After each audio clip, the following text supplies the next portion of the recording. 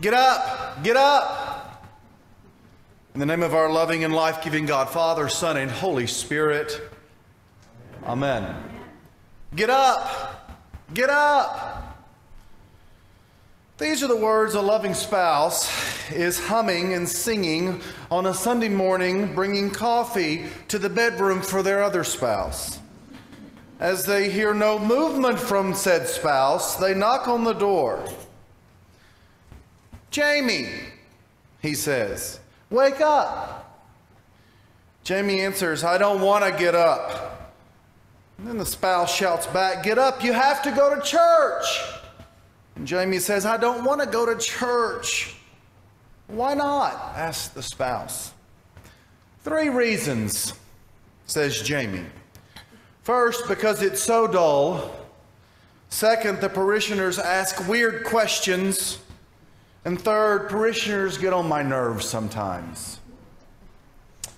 And the loving, frustrated spouse says, "Well, I'm going to give you 3 reasons why you must go to the church house. First, because it's your duty. Second, because you're 35 years old. And third, because you're the priest in charge." Father Anthony DeMello, a Jesuit priest, tells a similar story at the beginning of his book, Awareness. He uses it to send home his message that in order to lead a spiritual life, one has to first get up. The scriptures for today, they call us to pay attention to what's going on in the world around us and to develop a perspective that will help us distinguish between false messiahs and the message of Jesus. Each of us is invited to inwardly digest this biblical story and to familiarize ourselves with the situations or stories in our own lives. And the good news is that this is an old story, but it's a necessary story, and it's part of the story of our salvation. The gospel passage today is also a wake-up call. It comes from the chapter of Mark that has become known as the little apocalypse. Apocalyptic is the loud knock, the harsh voice, and the cold floor meeting your bare feet when you would rather stay safe and warm in your comfortable bed. Apocalyptic is always a call to wake up to a spiritual reality. Jesus is always saying things to startle his followers into wakefulness. At the beginning of this chapter in Mark, Jesus comes out of the temple with 4 of his disciples. And one of them commented, "Look, teacher, what huge stones, what wonderful buildings." And you can imagine a sunny day, the smiling disciples, and then splash. Jesus throws cold water of apocalyptic messages by telling them there will not be one stone left here on another, not one that will be thrown down. The disciples' smiles turns to the anxious frowns, and they ask, When will this happen? How will we know what is about to happen?" And Jesus, being the enigma at times he was, does not answer their questions directly. First, he warns them of the sufferings and the persecutions they will suffer and exhorts them to endure. Then finally, he tells them more specifically about the destruction of the temple. He says the sign of the moment has arrived and will be the appearance of the desolate sacrilege. This phrase comes also from the book of Daniel, where it refers to the altar to Zeus set up on the altar of burnt offerings by Antiochus Epiphanes in 168 BC. This act of idolatry was desolating because it puts an end to temple worship at that time. Now, Jesus is using this historical phrase to predict a future and similar event. There will be some future desecration that will lead to the end of the temple. And although we're not sure what that desecration was, we do know that the temple was destroyed in 70 AD by the Romans. But in this passage, it's enough of the history lesson, but in this passage particularly, there are 2 aspects of an apocalyptic situation: the predictive and the historic. That's very relevant to our lives where we live and are and function today. The passage was predictive when Jesus uttered it, but it was predictive in the historical setting of this time as well. But is that all this passage has to say to us right now at that moment? Doesn't this passage render something different in us today? I don't know about you, but growing up in a very evangelical, fundamentalist sense, I heard this passage preached on quite often. I heard it preached on that the end time was near. And if any of you follow the daily office, a lot of our readings from this past couple of weeks has been from the book of Revelation. This end time, this apocalyptic sense, how striking it is for this extraordinary long time of ordinary time that we are in this year, that we're now, right before our final Sunday, we're talking about the end of time and to watch out for false prophets.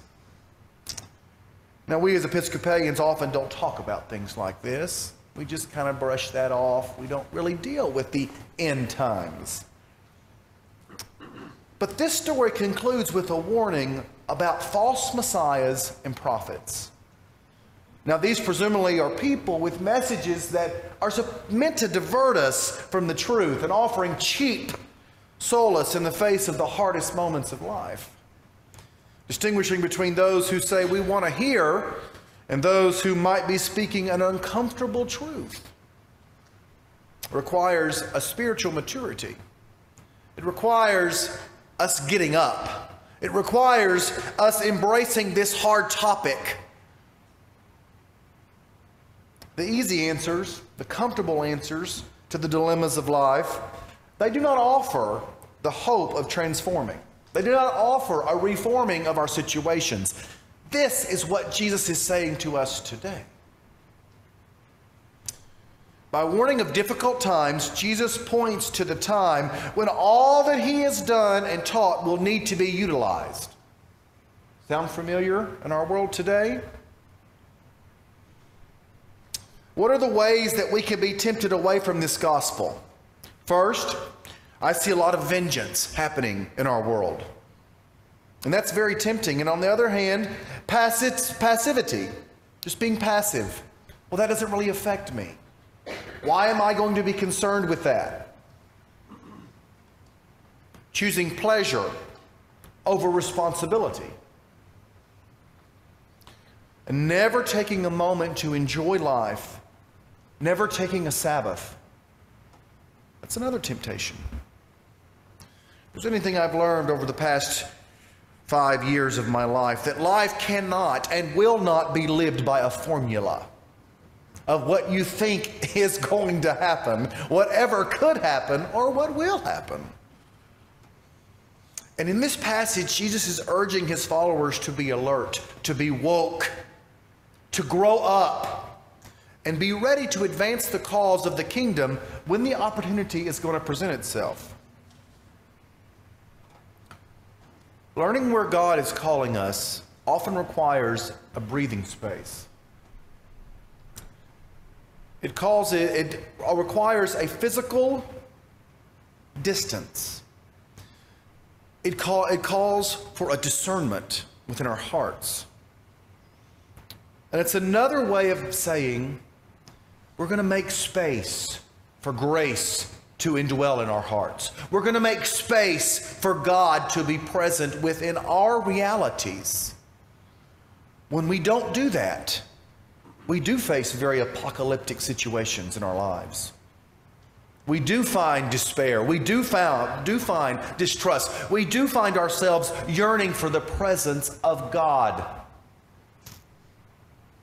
Now I ask you, where is this story happening for you in your life right now? Where is your story? Where in your home, your office, your church, your community do you see all that you hold dear being profaned, being mocked? How do you make space for God in the moment of these crises? How do you make space for God's grace in an apocalyptic situation? What are the ways you can pull back from impulse and respond and regroup? Who are the false messiahs?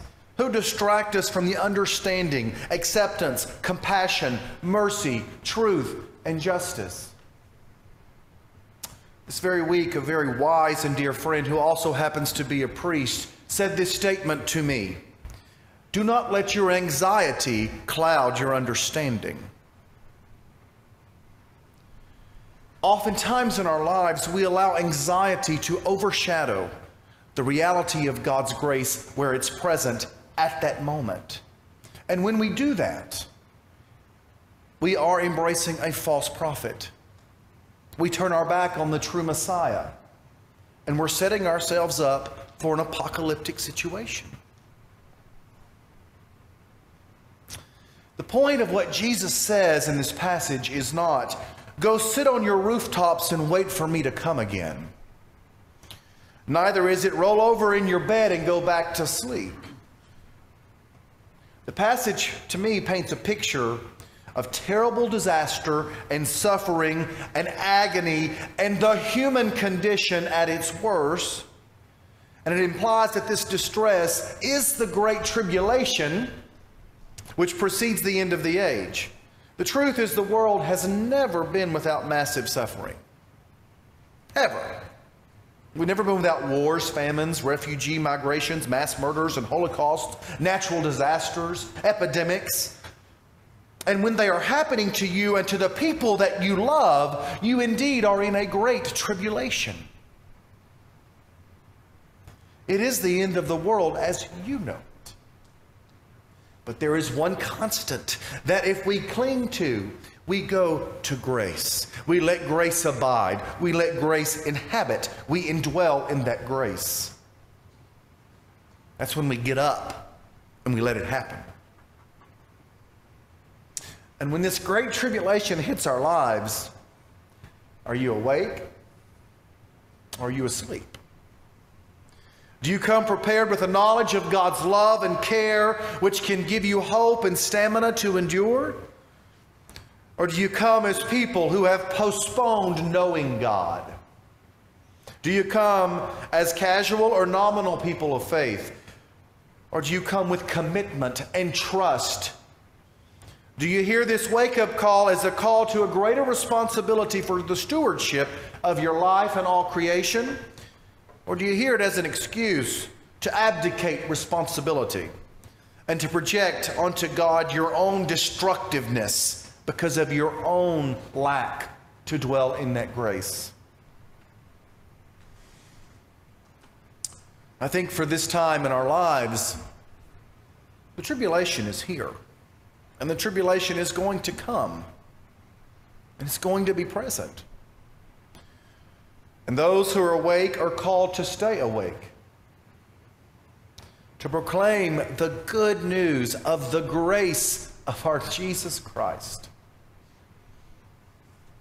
to those who have no reason to hope, who have no reason to keep on keeping on, who have every reason to turn over in that bed again and not go to church on that Sunday morning, or not get up and go volunteer, or not just pick up the phone to someone that's hurting, to have a lack of empathy.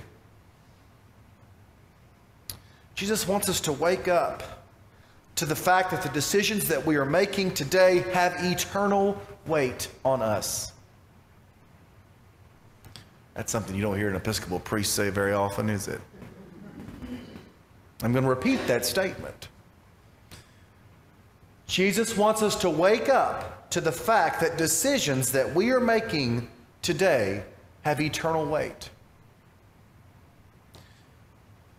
We can decide to roll over and go back to sleep because God's not going to force us to wake up. Or you can get up and discover that you're 35, 51, 79, 12, and you got a job to do. It's time to get up. In God's name, amen.